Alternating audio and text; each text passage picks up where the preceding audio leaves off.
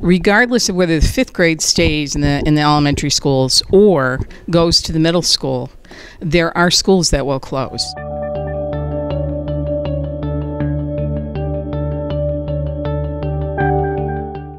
I feel slightly confused by the possibility of Zena Elementary School closing. I'm not sure why. It doesn't seem to make any sense to me. And as far as my feelings go, I feel disappointed that they would even consider it, actually. It is ridiculous to take the highest performing school on the best piece of property, most underutilized, and turn it into a non-functioning building that the residents will continue to pay taxes for and drive past knowing that it is no longer a part of our community. I mean, I know people who don't have children in the school district who like having the school here because it is part of the community, and I think that really needs to be looked at. You want to make sure that you've looked at every single, crossed T and dotted I before you just assume Zena is the answer. It's part of everybody's life. And when something's part of your life, you fight for it.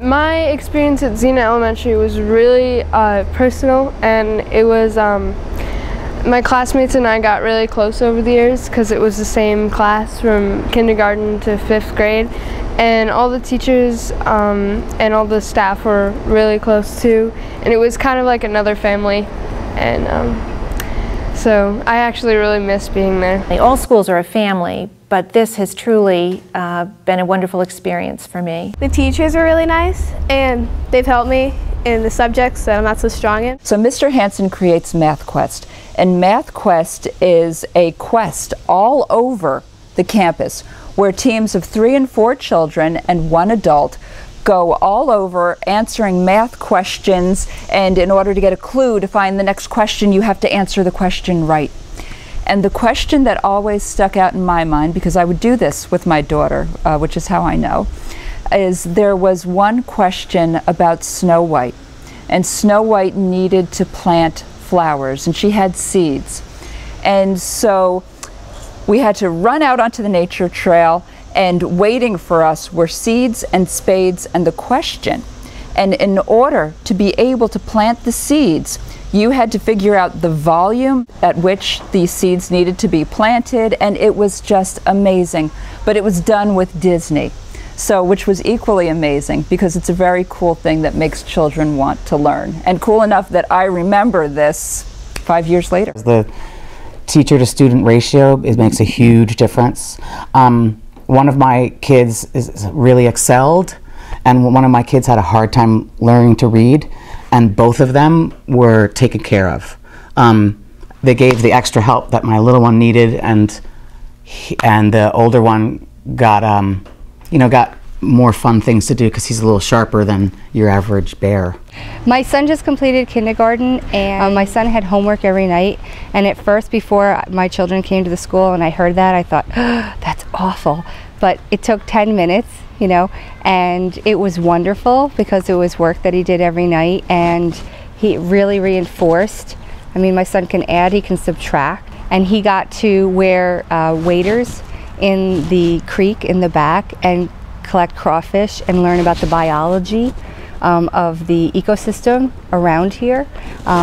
They got to learn about tapping maple trees. They learned about the different species of birds in the entire campus here. So the reading, the level of sophistication in the education that he received was far beyond what I would have ever expected. There are so few kids, and the teachers are great, and it seems like the curriculum is really working for both of them, and they're at different ends of the spectrum. So, not the spectrum. When children are at a certain age, I think that they prosper in a small school and small class size situation where there's fewer numbers of students in the room and in the building, where students can get the attention that would help them get off to a good start in life. The grades just came out, the testing grades, for all the schools in the Kingston City School District, and Mr. Hansen's 4th grade math group, 100% of them passed. There is no other school in the Kingston City School District that has these kind of numbers. No other school. We have our own field trip in our backyard.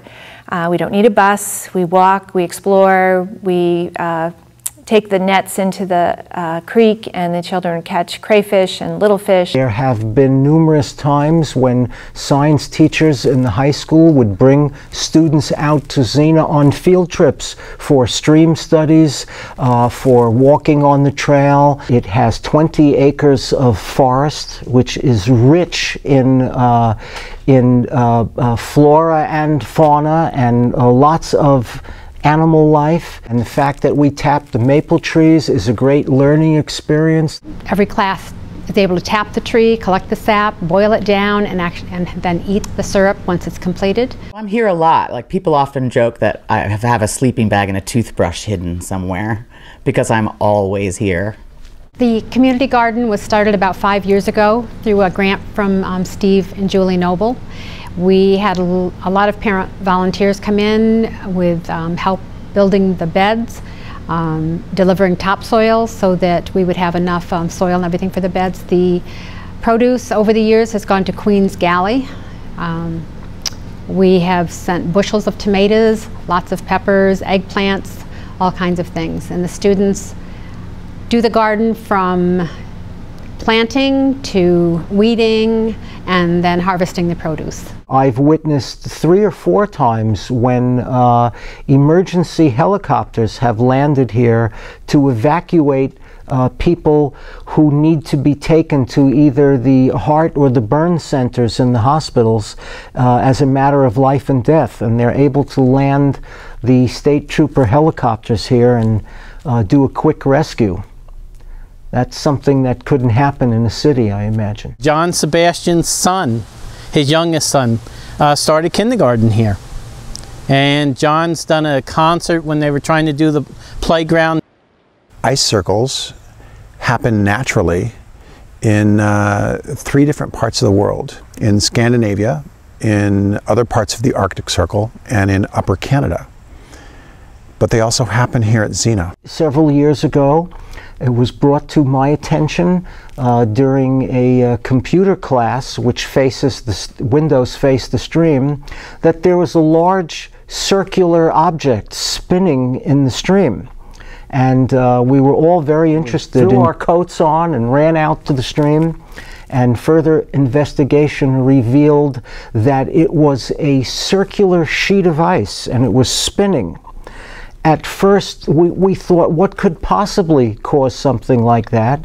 And then the class did an investigation, and we did some searching and found out that indeed there is a natural phenomena called ice circles, where 2 streams converge together, causing an eddy in the water to spin in a reverse direction of the stream. And if the temperature is just right and falls very rapidly, there's enough to freeze the water, and yet if it's has to be not so cold as to freeze the entire stream, because then there wouldn't be the circle effect. And so we took pictures of it, and we reached out in some directions, and as a matter of fact, the Army Corps of Engineers contacted us and some other government officials studying ice circles. It was a great learning experience for the students. It's just another example of the extraordinary opportunities available at the Zena location that just can't be duplicated anywhere else. The change is going to make a big impact on the students and their education. Put 5th grade into a junior high would be, in a sense, depriving children of part of their childhood. Childhood is a very precious thing. It happens to all of us only once. They're going to be thrust in with much older kids who have made changes in their life. They've entered puberty, they've been exposed to certain social and media experiences that these younger kids very well may not have done. The biggest thing on this school is it's a community school. It's not mud, mortar, or brick. It's a community, and that's what I believe in. And that's why I worked here 29 years. In Woodstock, we have 3 school districts. We have Saugerties, Onteora, and Kingston. And unfortunately, we've had 3 elementary schools. West Hurley has been closed, Zena's on the block, and the Woodstock Elementary is now downsized considerably in the grades. We've taken away part of the heart of our community. I think the closing of the school would have a huge impact on the community, only because it's the only thing in the community besides the firehouse and your various churches. Only because we chose our house at the peak of the real estate because we wanted this school. Our property values would plummet, and I don't know that I would get the value for my house that I spent on it. And you know, that's not only disappointing, but I don't know that I could really recover from that. I had a student this year who came from California, and they searched out this school. He had a significant health issue, but they searched out this area and this school specifically to come here. And it's been a healing journey for him in many ways, but his family have embraced the school and are just thankful for every experience he's had and to help him grow. Closing this school will affect deleteriously this community such that you're not going to get more tax money out of this community, you're going to get less. And I'm not sure that's a good strategy. I mean, if we're talking about money, I think this community is going to be worth less without Zena. You're taking a school that is performing well.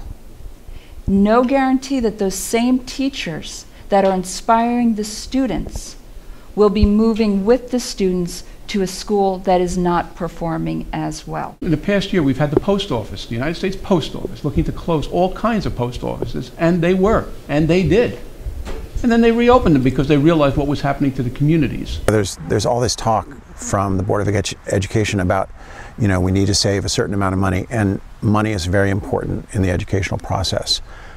But it's an educational process, right? The children have to be served.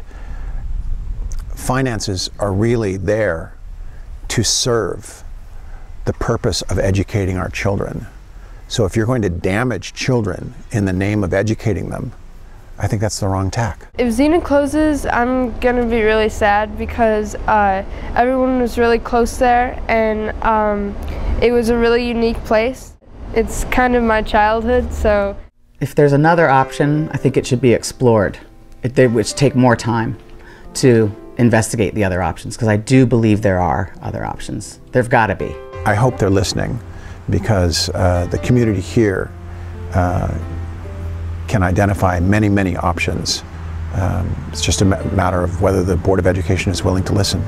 The closing of Zena is like saying a final farewell to a family member. It will be a sad farewell, but knowing the way this community is and this family at Zena, we will make it the most stupendous, outrageous year you've ever seen, and Zena will not go down without a fight.